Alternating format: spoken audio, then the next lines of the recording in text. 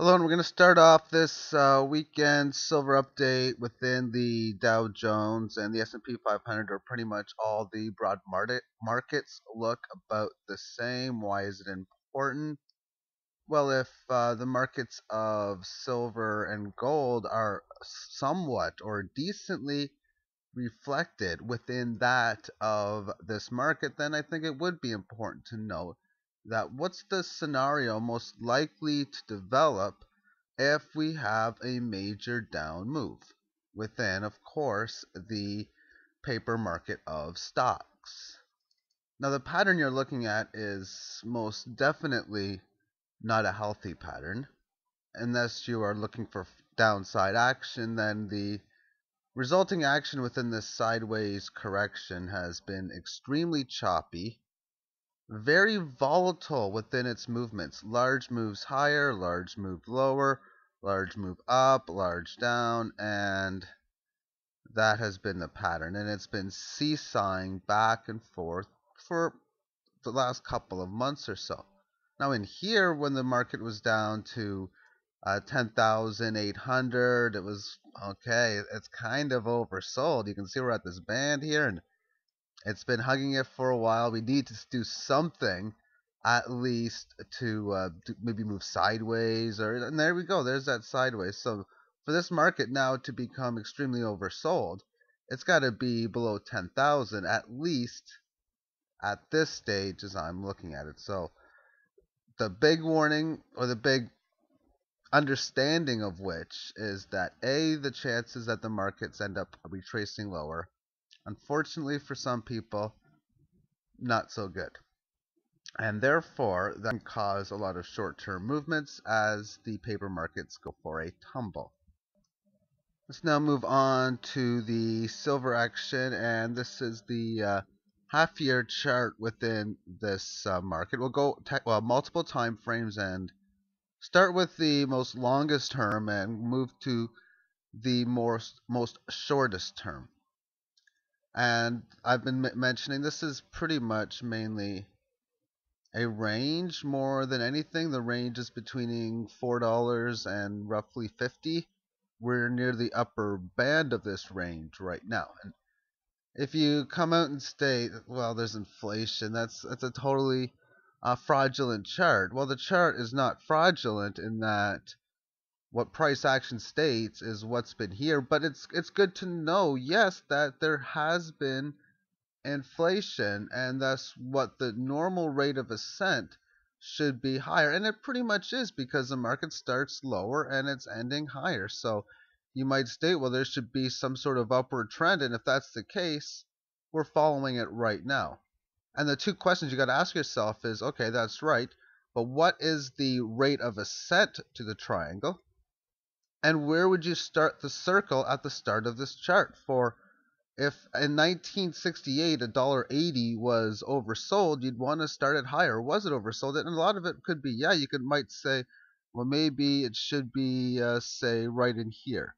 That's where it should have started. And the trend line maybe should be something like this. Well, if that's the case, then the market, of course, is still oversold right now. That's one way of taking a look at it, knowing that these types of charts are not supposed to be ones that are neutral, sort of like a currency matching, where one currency up against another long term is meant to be going sideways, where this is not within that structure. Okay, now let's move on to the half year chart, or excuse me, the quarter year chart, which is pretty much just going to be half this information. So you're going to see just mainly this info on, basically. And when you're within a market that's in a bull run, which this one obviously is, you look back at when all the price corrections came about. There was one in here, which these years, I'll have to fix that. This is not 2011. This, just on the top of my mind, would be about 2004. Regardless, anyway, the years are not right. We'll have to fix that. Okay, so you have a price correction in here. There really wasn't much of price correction. This was just going in a sideways range to the upside, which was sort of like the same thing that occurred here, which resulted as this being the only price correction. And Well, there's another one right in here, and this blue band, which represents the 18 front weighted period of highs, lows, and closes, was involved in each one of those situations. This one hit the 18 period average of highs. This one pierced below the level of lows, and this one so far has hit that level of highs as well. So if this thing just bursts to the upside, you'd be saying the same thing. This was your correctional phase, and while those who ended up getting in at this point, well, they're the ones that did well. And maybe this may not be the bottom. We'll take a look at the shorter term time frames. After all, if you got in here at say 1275 or 13, you didn't get the bottom, but you pretty much did. Because if you bought here and then you took this little small hit for a few quarters and then boom, it goes higher, it was only a short term that you were actually in the red. So therefore, if you look at that same sort of analysis, is that if you bought here at say 30 and the market goes to 22 and then boom, back higher, you still did well buying at 30. That's pretty much the basis of it. So after the quarter will now become the monthly term time frame, which is a quarter of this. You're basically going to see just the last little bit in here. And here we are. Within this chart, we look for the corrections again. We started this period off with the sideways correction. And within the sideways correction, when it got going from here, it got going fairly nicely.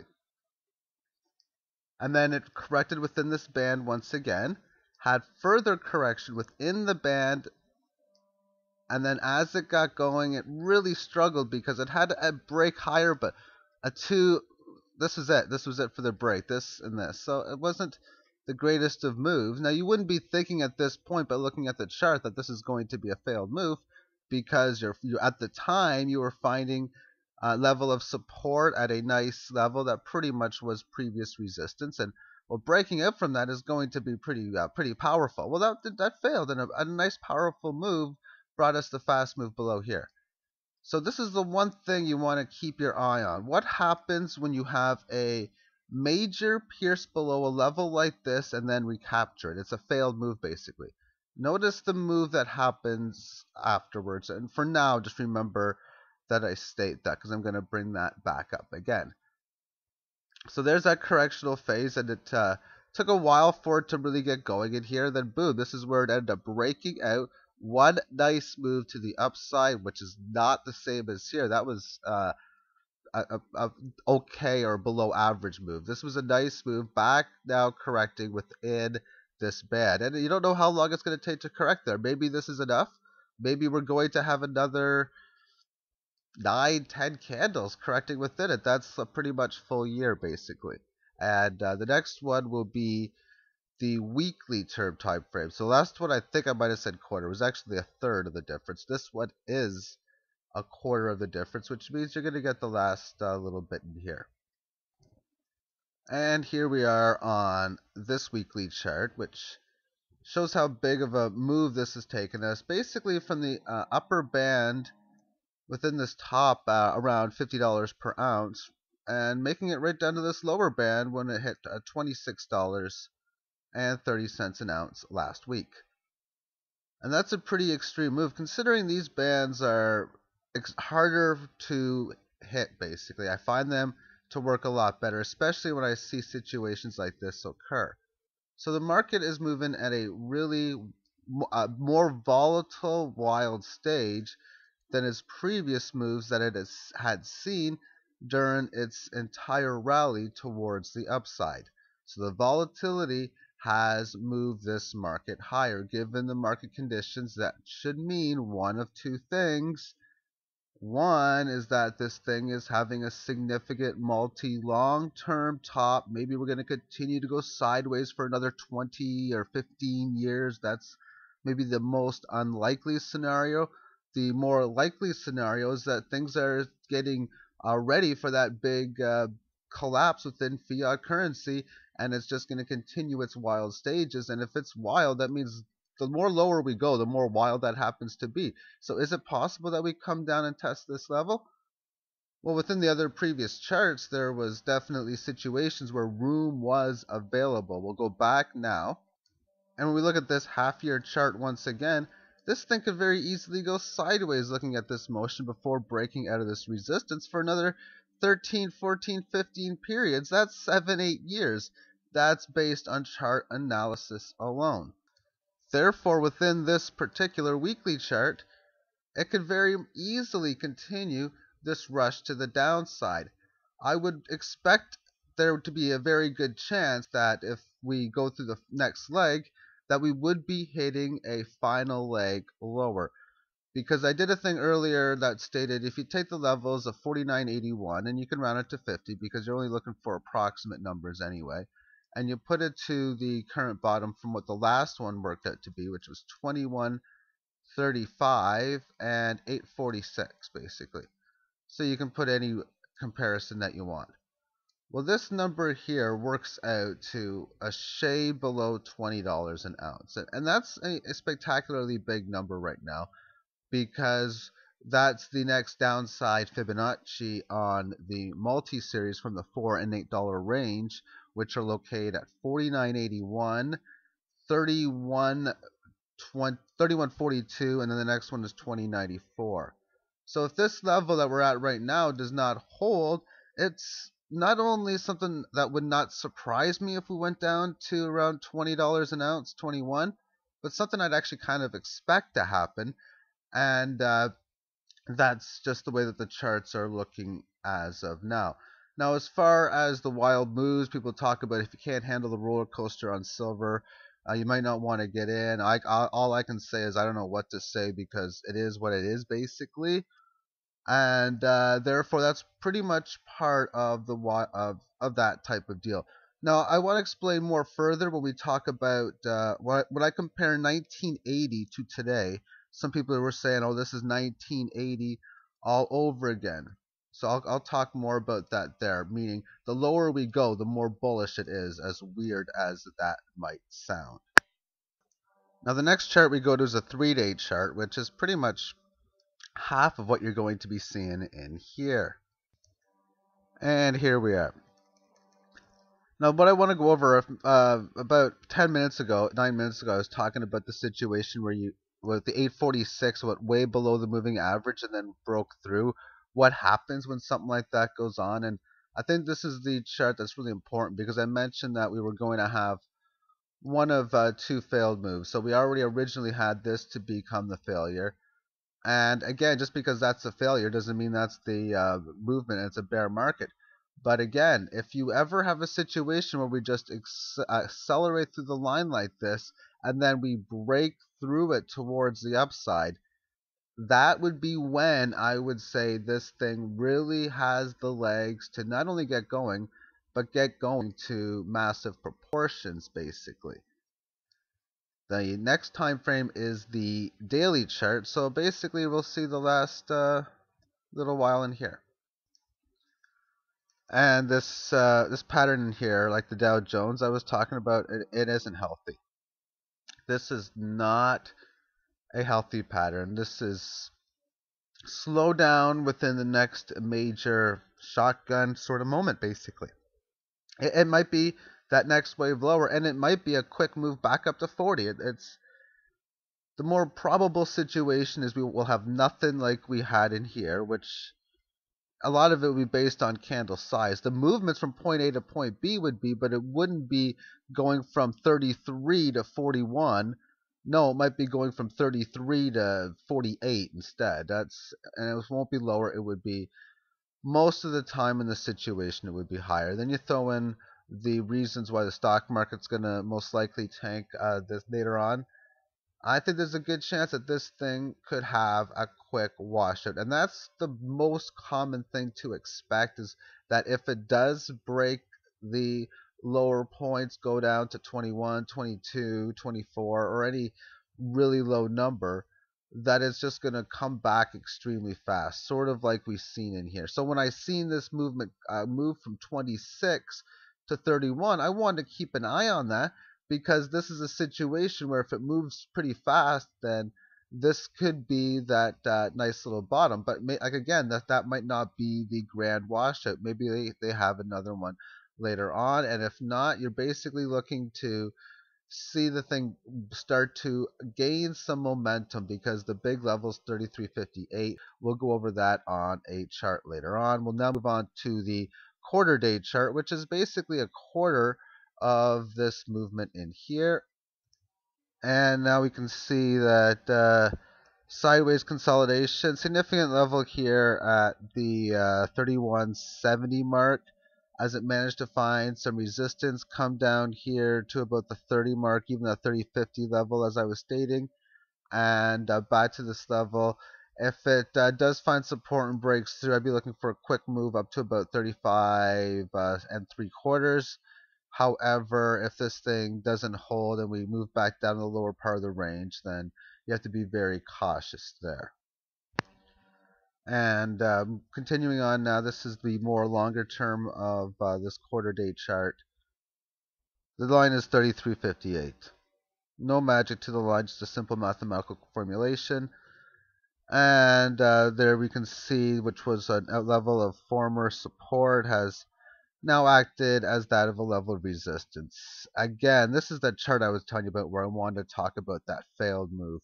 Because, man, if I look at this baby in here, and if this is a level that will be the bottom and we get above it and just do something like that from this point in here, that's a pretty big failed move, to say the least.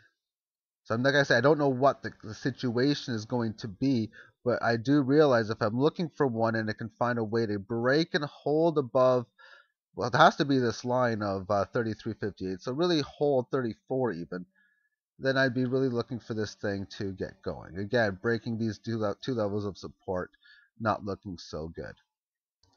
The volatility within this market, as you can see, this movement that we've recently had has slowed down just a bit, but breaking 5%, basically having a move in here, which is about 7-8% from the lowest and highest point in a 6-hour period. The time frames I use is from 6 o'clock to 12 o'clock and 12 o'clock to 6 on a 24-hour cycle.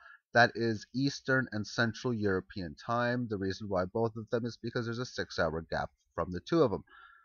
Okay, so because of that, when you look for this, whatever direction the market's going in, if the market's going lower and this breaks through resistance, then that's probably the movement to that 20-ish level, 22 level that's coming into play. And of course, if it's on an uptick, then we might be processing that failed move that I just shown. And maybe this thing won't break it at all, but again, like I say, you're looking for this to go 6-7% during that time frame. And now quickly looking at this more longer term time frame. This is the daily tick chart over 11,000 days going back to 1968, which includes the 1980 high. To me, this is almost like, I don't know how to explain this, but this doesn't look right. Because I look at the size of this range, and you have this little thing holding up. This is holding up this here. So this small little bit is holding up a lot of weight, basically. And I think the best way of pointing that out, it's one long sideways consolidation where it spent a long time within the more lower part of this range. It's nothing that had a more aggressive zigzag pattern, which I guess wouldn't surprise me had that would have happened. However, okay, so now we see a situation where we make this higher high, and I said before that for us to make a lower low, we got to break below 846. So all this means right now is that we're at least going to establish this higher low. Question is, where will this higher low take place? That's why 20 is so big, because it's this previous level of resistance, and just by looking at its chart, it's the first level you would expect.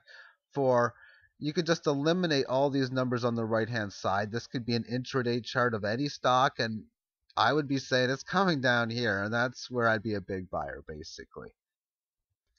Okay, so now we're going to do is we're going to compare the move to 50 and compare from back here to in here, and it's not the same by any means, as this one here created a major change in the trend, and Well, the one we have now is something like this. So the red line, that's our current price action, and the more greenish colored line is 1980. So when they approached $50, notice the difference on the way there and the way since. There were people talking about how silver was just going up way too fast, and well, I look at this and I look at this. No, I don't. I can't say it's went up way too fast because we're using a comparison method, and that's what we were doing. We were comparing this in the last 10 years or so, but some people were comparing it to 1979, and the run that got us here to the 1980 top, and then the move afterwards. Both times, silver had a original move spike lower down to the same level of a roughly around $33 per ounce. And then they bounced up to about like right in here. So they're doing the same. But this one went lower, where this one continued a more longer sideways correction. And it's had another big move lower, but still not as big as what we've seen. So what does this tell us? This tells us, one, that this is not the same as the 1980 $50 top, and that what we're getting on the red color line are normal market corrections versus normal market changeovers, which was the level back in 1980. Now, the final point that I want to go over is, let's just assume now, hypothetically speaking, that this green one is not a 1980 level. Rather, it's say another stock of some sort, and let's just say they're both subject to be going a lot higher. Which one would I be choosing to have the highest price? The answer would be the green one, because it's just a more volatile moving stock or more volatile moving chart. Therefore, when this thing gets going, it might get going here from 1600 up to 28,000, we'll say, and this one's only going to go from 3,000 up to 14,000 or 17,000, because this one doesn't move as wild. When it goes down, it's not going to go down as much. When it goes up, it's going to go up more.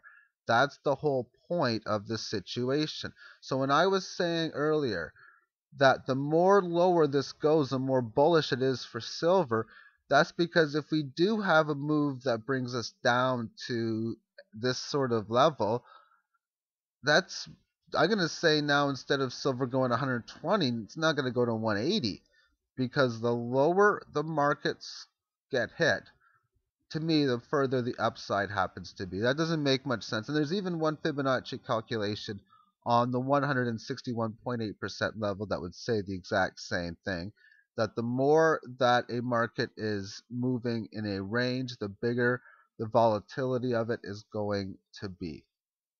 And this has been way too long of a video, and thank you for tuning in. Bye-bye.